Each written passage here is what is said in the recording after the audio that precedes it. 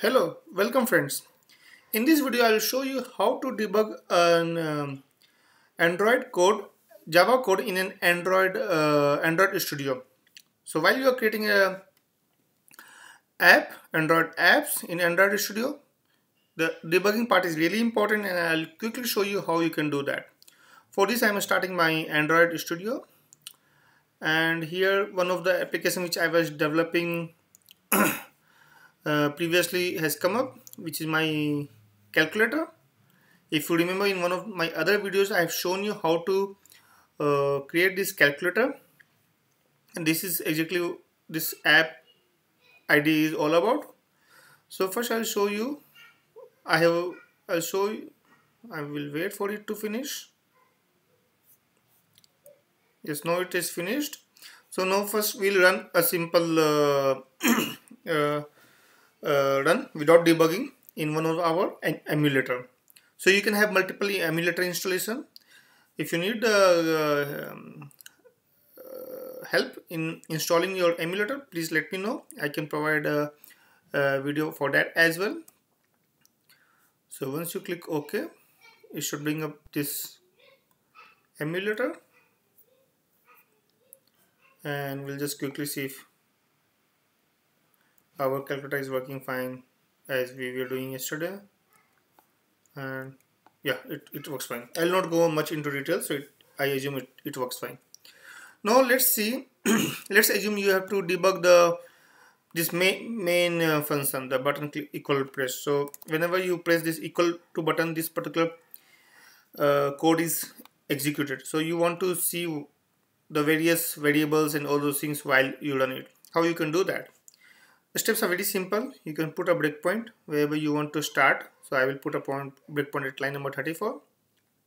I will repeat. If you want to know the development of this particular script which I am showing you, the code, you can watch my other video in which I have explained how to build a simple calculator app in Android.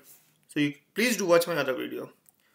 So to start debugging, instead of doing a simple run using this button, you can do the other one, which is this one. You can also press the shortcut key, which is Shift plus F9, or you can click on this.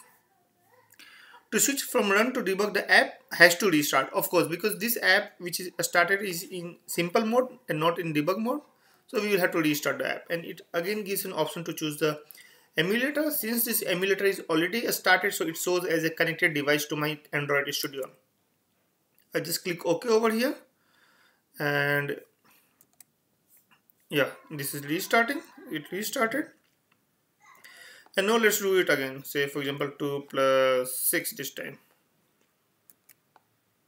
See, the moment we hit this equal to button, our cursor, our pointer came to this particular line number 34 and has stopped.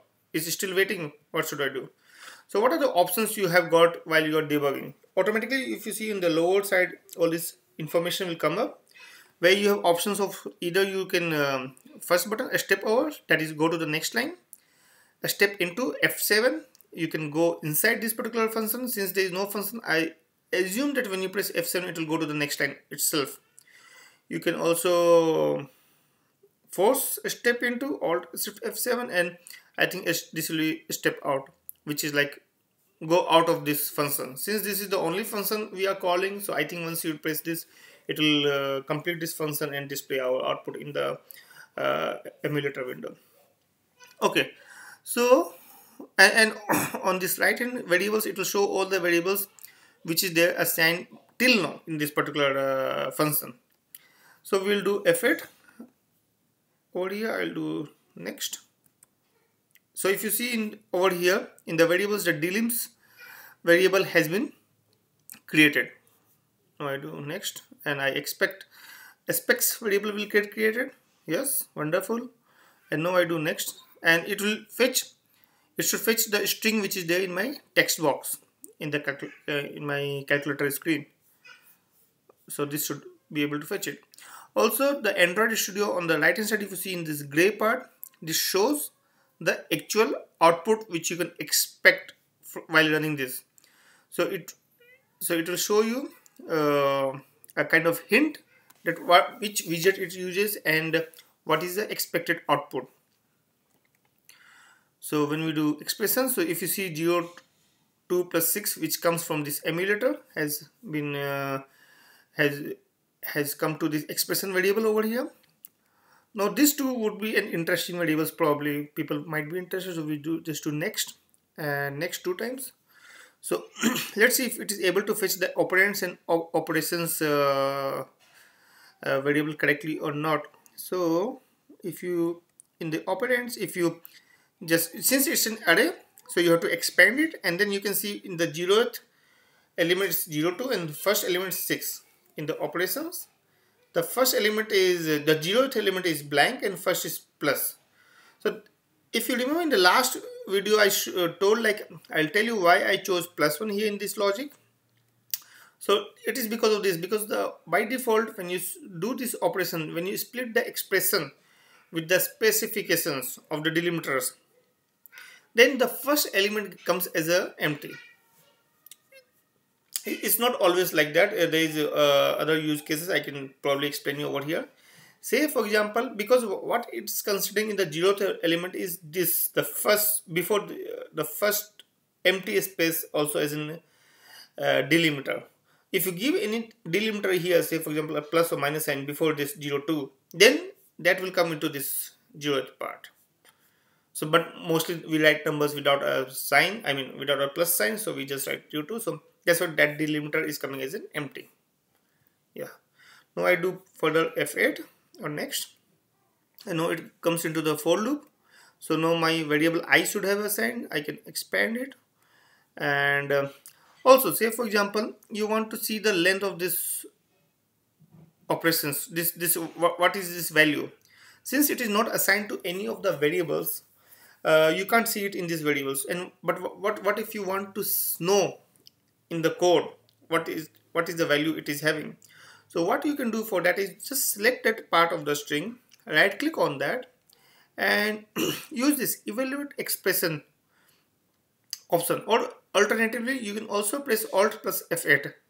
So I'll just click on this and then click on evaluate, and it brings the result which is 2. Yes. So you can even make it like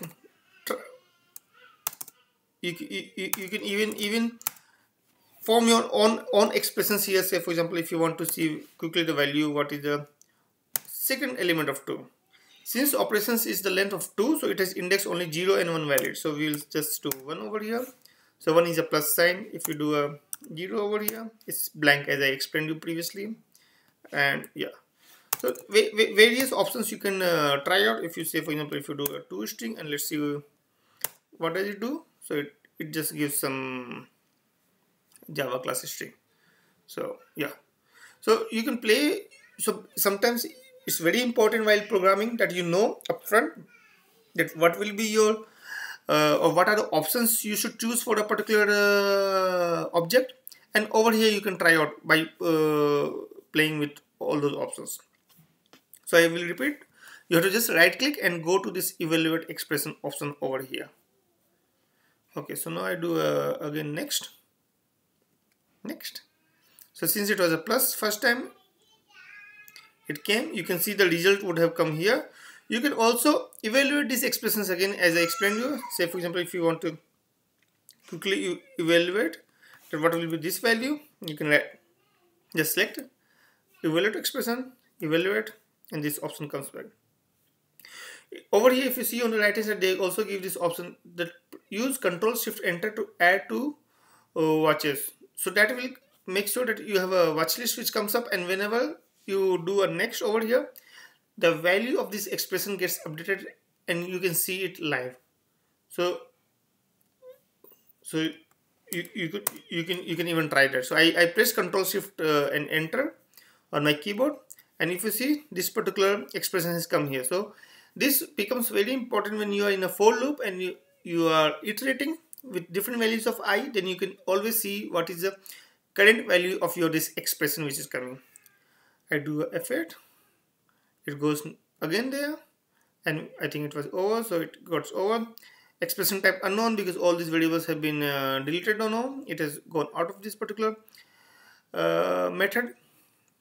is going to the other the system, the Java matters, which we can of course ignore, and then we can just to end we can just resume program, which will just run it till the end, and that's all. And we can go back here and see value 8 came.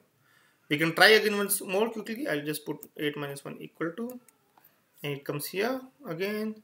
I'll just do, you just keep a watch on the here below the screen, and you can see what is happening. So the moment this goes into for loop, the first line will again get enabled. So you saw that, right? That is what I was expecting. It went to the minus. Yeah. Okay. So I hope this video is useful to you. You can debug any part of the code by putting the breakpoint over there and then using it respectively. Please do watch my other video if you want to understand this code, or if you want this code, please do put in the comments, and I will be glad to provide you more information on this. Thanks for watching this video and have a nice day. Bye.